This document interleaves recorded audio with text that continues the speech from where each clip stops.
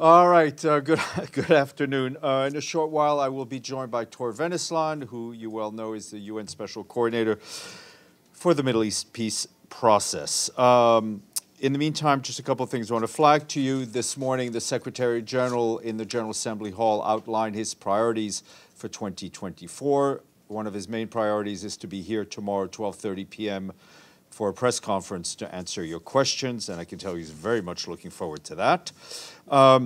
In his remarks this morning to the delegates, he covered topics from peace to war to climate and technology.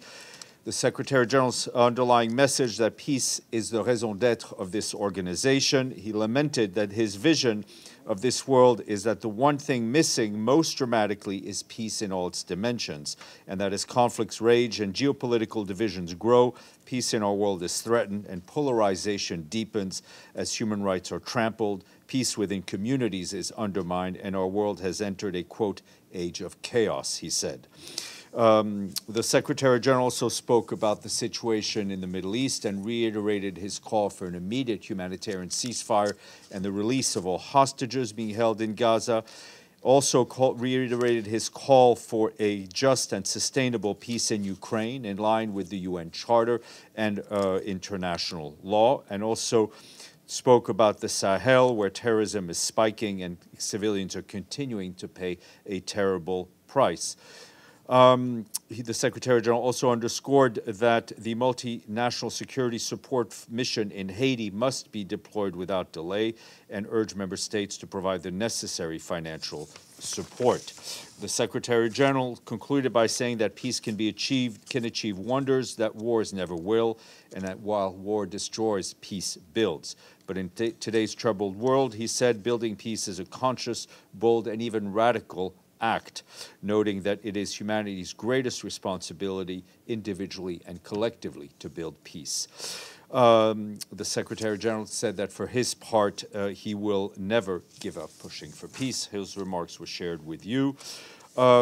Little updates from Gaza for you.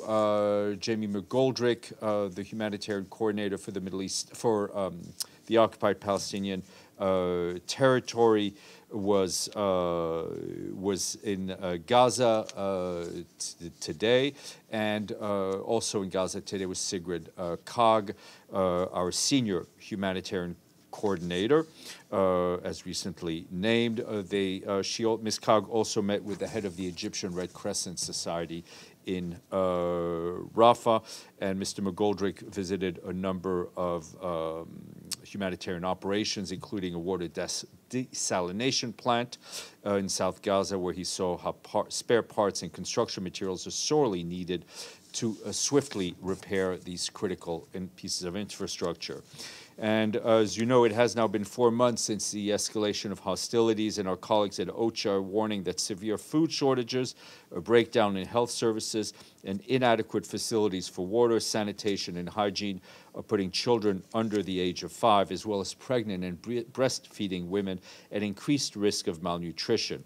A new screening by our humanitarian partners indicates that a sharp rise in acute malnutrition, with a 12-fold increase compared to the rate of recorded before the hostilities. These initial findings suggest that without adequate care and preventive services, the situation will only worsen. Last week, our humanitarian partners distributed supplementary nutrition assistance to nearly 42,000 children under the age of 5 and almost 4,000 pregnant and breastfeeding women. Turning to Ukraine, Denise Brown, our humanitarian coordinator in Ukraine, denounced a new wave of attacks on Ukrainian cities and towns that took place overnight and this morning. As reported to us by national authorities, the attacks caused scores of civilian casualties in 6 regions of Ukraine and massively disrupted essential services at the height of winter, including electricity, water, and gas supplies, especially in Mykolaiv city and Ukraine's capital, Kyiv. Ms. Brown said that humanitarian workers mobilized an emergency response in Kyiv and Mykolaiv, delivering food, water, warm clothing, repair materials, and psychosocial assistance. They also registered people impacted by the attacks for cash assistance. Humanitarian workers also provided support to people after recent attacks in the Kharkiv region, including in Veliki Burluk town, which had suffered multiple aerial attacks yesterday, damaging a hospital. Ms. Brown repeated that attacks in Ukraine, which are killing and injuring civilians and damaging civilian infrastructure, are deeply concerning, and civilians must be spared from the violence. And yesterday afternoon, also in Ukraine, Rosemary DiCarlo, the Undersecretary General for Political and Peacebuilding Affairs, briefed Security Council members, noting that the number of civilian casualties in Ukraine significantly increased in December and January compared with previous month, reversing a trend of decreasing civilian casualties throughout 2023. Adding that as the humanitarian situation continues to deteriorate, we're increasingly concerned about the safety and security of humanitarian aid workers. Jean-Pierre Lacroix, the Undersecretary General for Peace Operations, wrapped up a visit to the Democratic Republic of the Congo with a renewed call on the M23 armed group to immediately cease its offensive on the country's east and to respect the Luanda roadmap.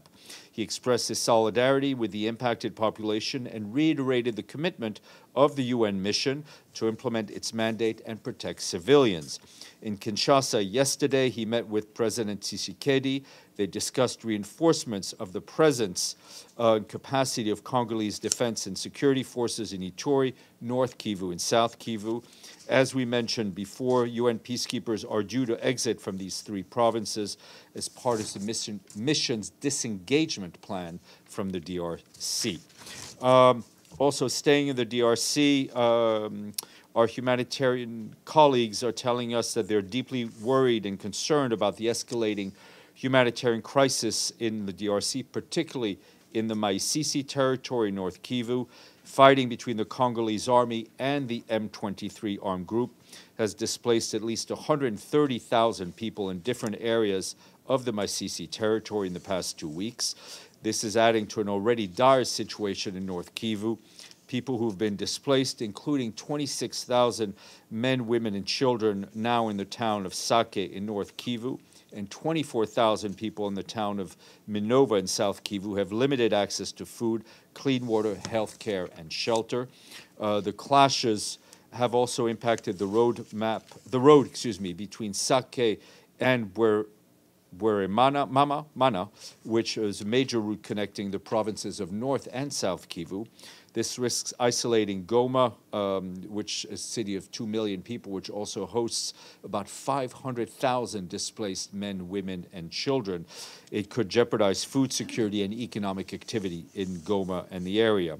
The growing insecurity in Masisi is preventing some 630,000 people who were previously displaced from accessing crucial medical care, including medical assistance for those who've been injured in the ongoing conflict. The risk of further violence, including in Goma, remains high. We continue to implore for unhindered humanitarian access to all who need it. We also urge all the parties to the conflict to respect international humanitarian law and take concrete actions to protect civilians. Over the past few days, we have been, in the weeks, we've been updating you on the dire humanitarian situation in Sudan, and today we and our partners appealed for $2.7 billion at an event in Geneva to meet the most urgent needs of civilians in Sudan, and another $1.4 billion to support 2.7 million people who are living in 5 countries outside of Sudan who've been pushed out by conflict. The $4.1 billion combined appeal is a stark reminder that half of Sudan's population needs humanitarian assistance and protection. Intense hostilities continue to damage critical civilian infrastructure, and nearly 3/4 of health facilities are out of service in states impacted by the hostilities, while diseases include cholera, measles, and malaria are spreading. From Geneva, Emergency Relief Coordinator Martin Griffiths stressed that last year's appeal was less than half funded and that there's a need to do better this year. And for his part, the High Commissioner for Refugees, Filippo Grandi, who had recently met with displaced families in Sudan and inside Sudan and refugees in Ethiopia, said the message he got from them is that they wanted peace so they're able to go back home and rebuild their lives. We urge generous donors to listen to these voices and to contribute and help people in Sudan who are in need. Speaking of need, the World Food Program today welcomed a contribution of $3.8 million from the UN Central Emergency Response Fund to support Afghans who've been forced to leave Pakistan and return to Afghanistan.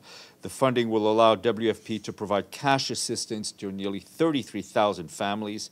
This is more than 230,000 children, men, women, and children, including persons with disabilities who have returned to Afghanistan.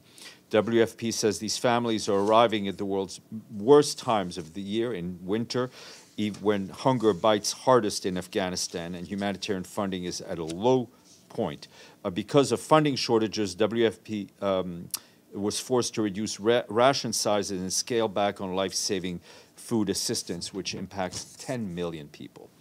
And in Myanmar, our colleagues at UNICEF say they are appalled by the deaths of 4 school children and 2 teachers as a result of an airstrike on 2 schools in Kaya State, and that took place on Monday.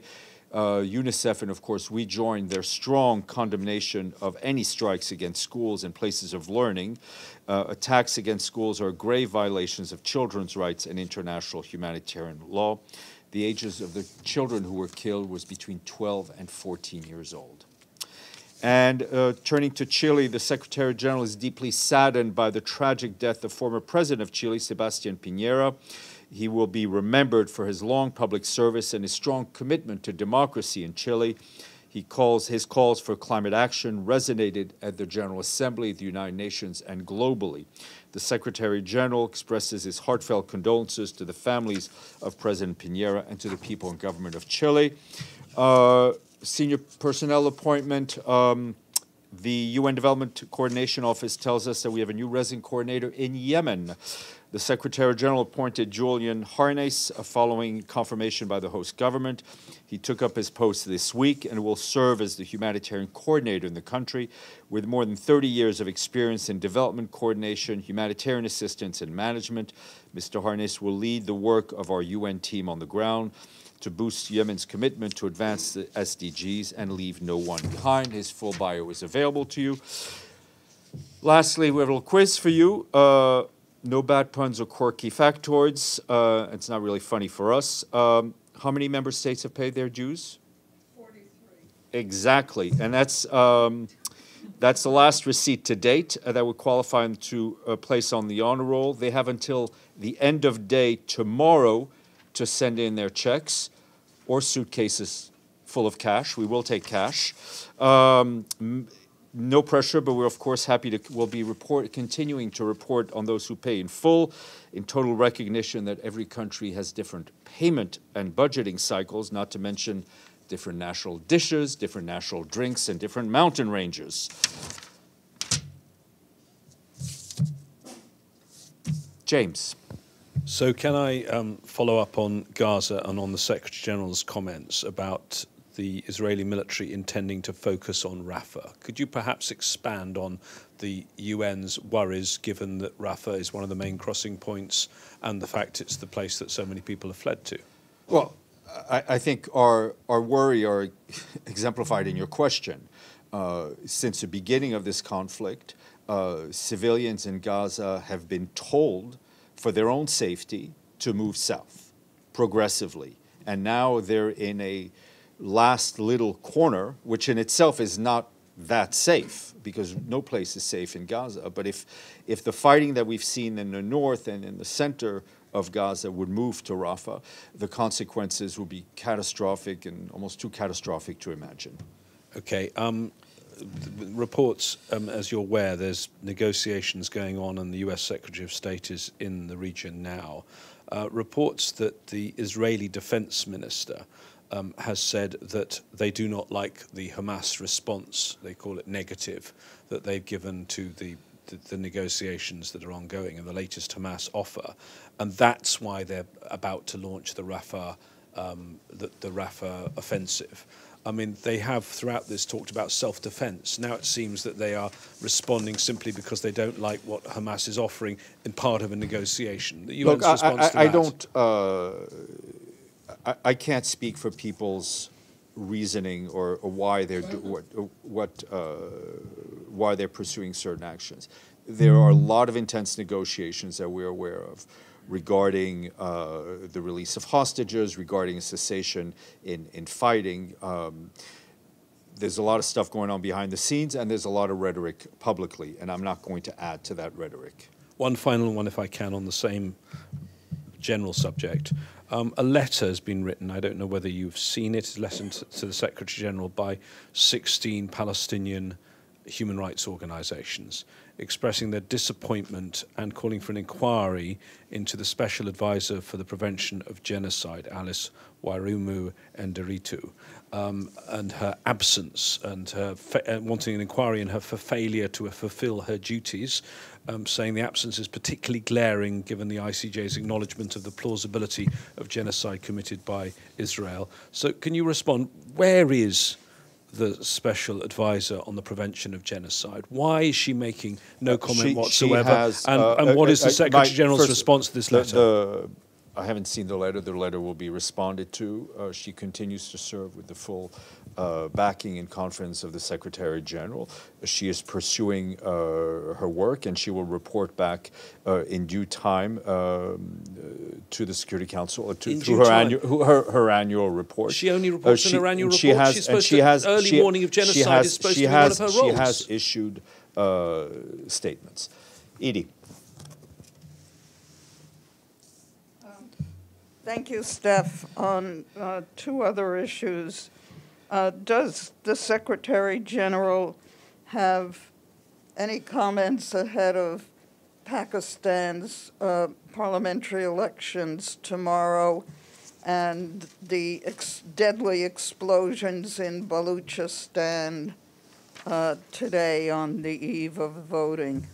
Well, I can tell you that we strongly condemn the horrific attacks and the bomb explosions that we saw earlier today that killed many, many people and injured many more a day before the elections, clearly related to the elections.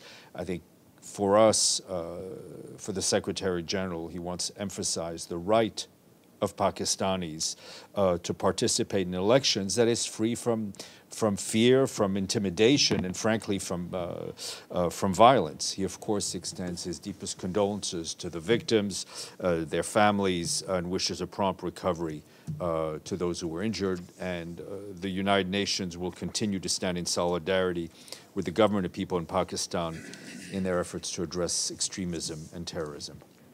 On a subject you raised, the peacekeeping chief's visit to the DRC, to Congo. You didn't mention one thing that apparently is a major concern in eastern Congo, that hundreds of people are fleeing Goma, the main city there, because they fear an M23 takeover by that rebel group. I think I did mention it. I mentioned in my humanitarian update on the risks that Goma is facing. You know, a city of 2 million people, 500,000 internally displaced people, with fighting continuing, especially on the road that links South Kivu to North Kivu. So I think I did highlight a lot of those concerns. Ibtisam. A follow-up on the issue of the letter, because you're saying that there is her annual report, but as a matter of fact, she did issue other statements on other subjects, but not on that subject. And there is another issue in that letter that the Palestinian NGOs, human rights NGOs, said that she's even refusing to meet with them. and the representative of them, there was a meeting that was supposed to take place. She cancelled. Her office is not answering their emails. So there is a systematic problem here. I don't have visibility on her schedule. We can get some details.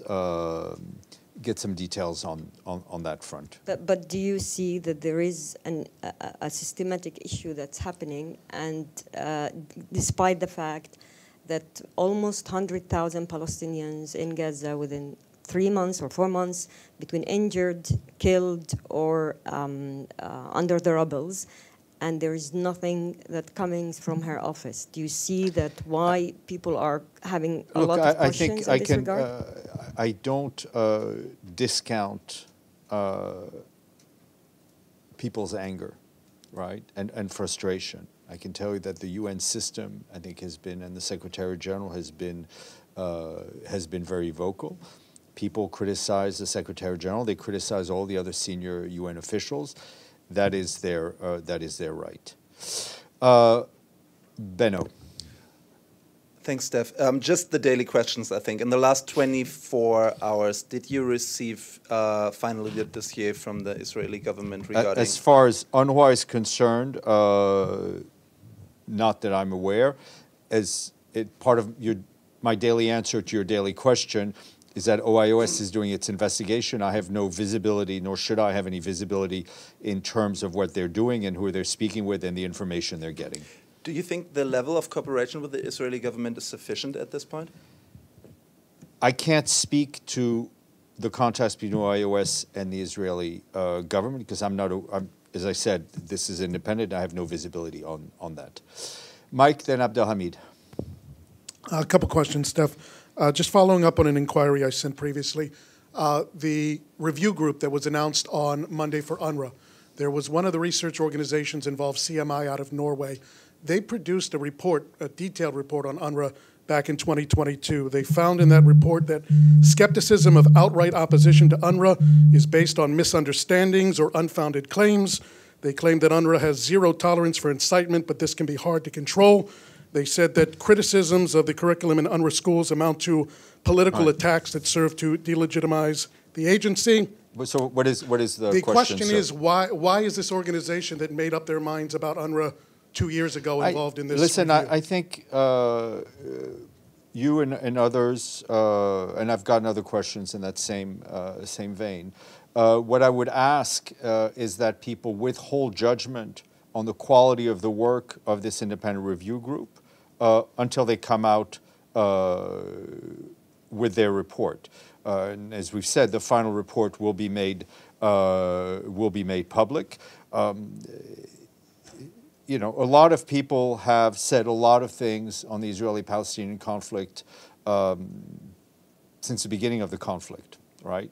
So one can always find comments that people find don't agree with their line of thinking. What I'm saying here is that we have 3 research institutions. We have a former French foreign minister. Let's wait until. It's a 40-page report. I understand, but let's wait until they've concluded their work. Second question for you. Yes, sir. Tragically, over 100 UNRWA workers died in the first month of hostilities. According to UN figures, there's been 50 additional deaths over the last 3 months. Have there been any additional protections given to UNRWA workers since that initial mark of 100 plus that has allowed that death toll to, at least percentage-wise, drop over the last 3 months? Have there been any changes that you can attribute that drop in percentages of deaths to over the last 3 months? I mean, you know, UNRWA, the UNRWA staff, and especially the Palestinian UNRWA staff, face the same risks as Palestinian civilians, because they are Palestinian civilians who live in Gaza. There's no special measures that we can take to protect them as they go about their daily lives, as they go be with their families and live where they live. Abdelhamid. Thank you, Stéphane. You just said that Ms. Alison Redito issued the statement. She issued one statement on about 7 October, and after raising her status and her behavior, that statement was pulled out from that website of the Special Advisor on Genocide. It's not there. But she issued many other statements on different. I mean, you just said she issued a statement. I didn't see any regarding what happened between October 7 until now. None, zero. With all due respect, there's no question mark in your statement. No, you just said. I'm saying what I've said about her, that she continues to work with the full confidence of the Secretary General. Issued a statement. With the full confidence of the Secretary General. Okay. My second question. Yes, sir. If you have the patience. If one thing I have, you have not to paraphrase Mark Twain, but I know you have a bottomless supply of ink, and I have a bottomless supply of patience. Thank you. On UNRWA. Yes, sir. First, UNRWA issued a statement saying that it will run out of funds by the end of February. If you have any update on that. There's been no magic gift of cash to UNRWA since we've made that statement. And on the inquiry, so the Secretary General and Lazzarini found it so urgent to investigate news coming only from Israel about, they first said 12, now 6. But why it's not urgent to investigate killing 152 staff and destroying over 160 facilities? Because it is not for lack of will. It is almost an impossible task to do that while a conflict is going on. It does not mean that it will not be done. Yvonne. Thank you. My question is on Haiti again.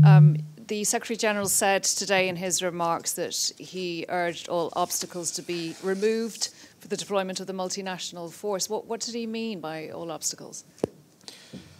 Well, if there were no obstacles, one would assume it would have been deployed much quicker than the process that is going on. We also understand that several governments are planning to announce contributions to the fund. It's a challenging task. It's a challenging task on the ground in Haiti. Obviously, we see I read the press like you do. There are a number of members, some member state is having challenges internally. We hope that everyone who can contribute to the force, either with people and equipment or funds, will do so as quickly as possible. I will get to you in a second. Yes, sir. Go ahead. Thank you. I just want to ask about DPRK and Russia. And there was a report yesterday that Russia is allowing North Korea to use Russian bank accounts and releasing frozen assets. That would be related to transfer of North Korean weapons to Russia, which could be a violation of the Security Council resolution. So, any comment from Security? I've not seen those press reports. Let me look into it, and I'll get back to you. Ephraim. Just a quick follow-up on Ms. Inderito's question. I don't think it's about people's anger or whether or not the Secretary General can be criticized. It's just the issue of genocide. Yeah. It's on everyone's tongue. Human rights lawyers, international lawyers, the UN itself is saying 2.2 million people are hungry, infrastructure is destroyed, 100,000 people between dead and under the rubble. And the question is, the most important office to judge on this one, Office of the Prevention of Genocide, has been silent. And how is that acceptable? I hear your question. I really can only refer you to what I've already said. Stéphane, then we'll go to the screen, and I think we do need to go to our guests. Yes, two questions. One is about UNRWA. It did many European countries, other countries cut funds to UNRWA. Did the Secretary General reach those countries to explain what he thought about it and try to prevent? He had. I understand that he did this. He had an extensive meeting for more than 2 hours with all the major donors and answered all of their questions. Yes, but what what I'm saying is because we're talking about if there are, what are the proofs, what are the documents to show this. Did he find out something that will prevent this country? I think the decisions, if you look at the timeline, the decisions by a lot of donors were taken extremely quickly. As the Secretary General, I think, told him, he understands that each donor operates within a certain political context, but his appeal was to avoid further harm and suffering to the civilians in Gaza. And second question is about tomorrow there is a Security Council meeting on tension between Serbia and Kosovo, and there is the President of Serbia coming, Vucic. Does the Secretary General has a plan to meet him? And what does he think about the fact that there is this meeting? I mean, with all the things going on, does he think that the tension that there is in this moment there is worth a Security Council, or he would prefer that this would be resolved in Europe at the moment? Listen, it's not for it's not for the Secretary General to say whether it's a good idea or for the bad idea for the Security Council to meet on an issue that's on its agenda. That's the role of the Security Council.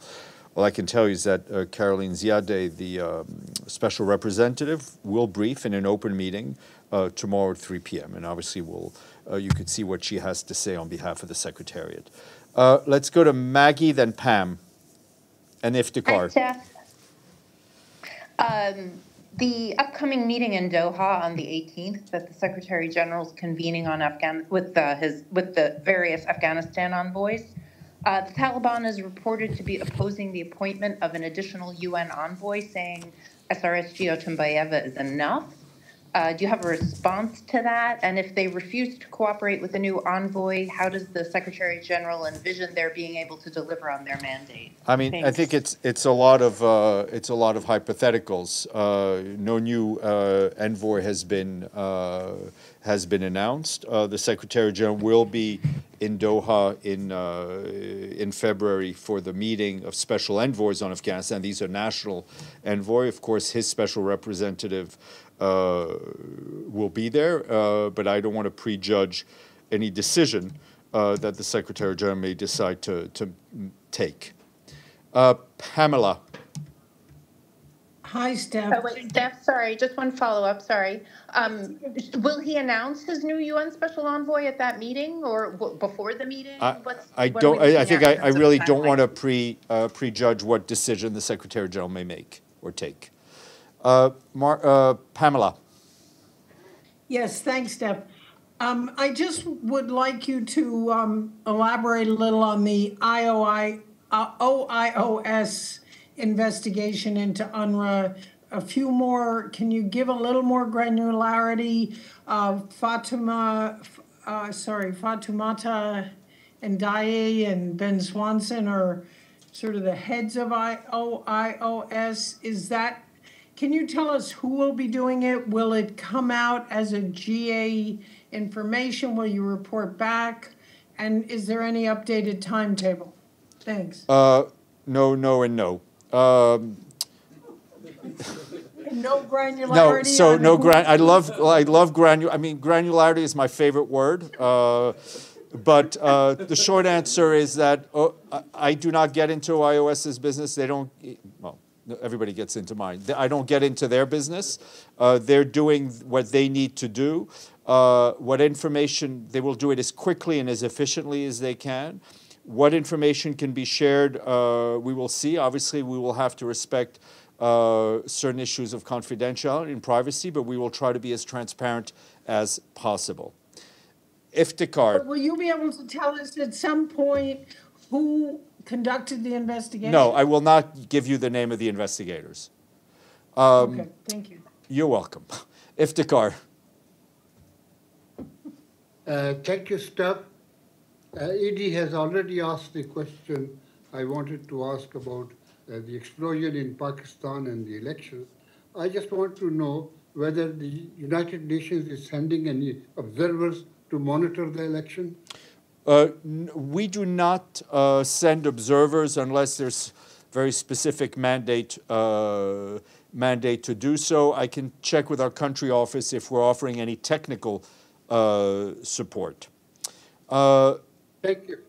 You're most welcome. James, Benno, and then I'll cut it off and we'll go get our guest. Just going back to the special advisor on genocide, who the Secretary General has full confidence in, does he still have full confidence in the special representative for children and armed conflict? When did he last speak to these two ladies? And is he aware of what they're actually doing? Because we're not. Yes. Ms. Gamba is continuing to work on her annual report, which is presented in the spring. You may not be aware, but that office has produced a number of other reports because they're looking at many different places, reports from other places in the world, and they're continuing their work. Benno. I try my luck with the climate crisis question. The Super Bowl is coming up, and I read today that 1,000 private jets are expected in Las Vegas. Do you have any message to all the people who can't be bothered to fly commercial to Las Vegas? I think if they had coordinated their travel, they probably could have saved on the number of planes and maybe chartered a few big planes instead of a lot of small planes. I was going to try to mention Taylor Swift, but I won't.